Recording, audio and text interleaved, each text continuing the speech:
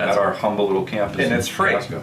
And it's free of charge to all. What's free these days? Right. Wow.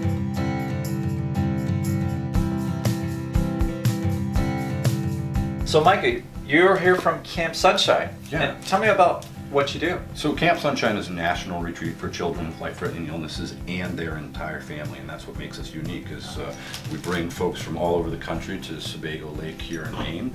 It's a chance for them to sort of regroup and re-energize and restore a little hope for the future in their journey.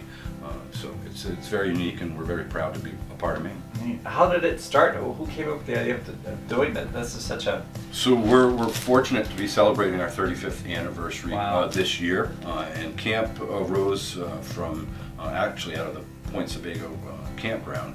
The owners realized that they could donate their facility for a few weeks before they got busy, a few weeks after they slowed down, each year doing what they knew how to do best, which was to cater to the entire family. From that, it has evolved to the point where last year we served nearly 750 families from 40 states and 9 different countries. So. Amazing. Yeah. How many people was that? Like 700? Was it be like 3,000, 4,000? Yeah, I mean we'll serve it's a little over 3,000. That's amazing. Yeah. That's at our humble little campus. And it's free. Sebago. And it's free of charge. What's free these days? Right? Wow. Well, I mean, the things they're going through, these kids, this is just a great way to relieve some of the stress and the tension, and it's a beautiful Sebago Lake. I mean, it's perfect there. And art has a really strong place on our campus anyway.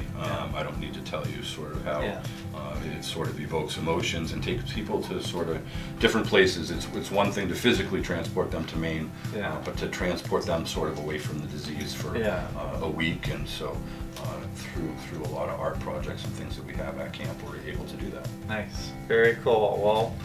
Well, thank you for being interested in my art, and we were able to do a partial donation to Camp Sunshine, and hopefully these will stay up and shine on their own for the next few years. And this is your brand new one. Yes. Well, Alan, we couldn't be more excited at Camp Sunshine to be highlighting your work, and we're going to have a great space for these. And awesome. It's going to be a privilege to have them in there and having our families be able to see your amazing work. So thank you so much. Very much.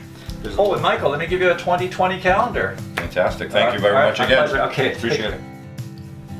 Check out Camp Sunshine's website at campsunshine.org. Hey, campsunshine.org. And you're always taking donations, right? Absolutely. Yeah. Absolutely. So it truly is just a beautiful concept to help kids in need and families going through all this, and so check it out.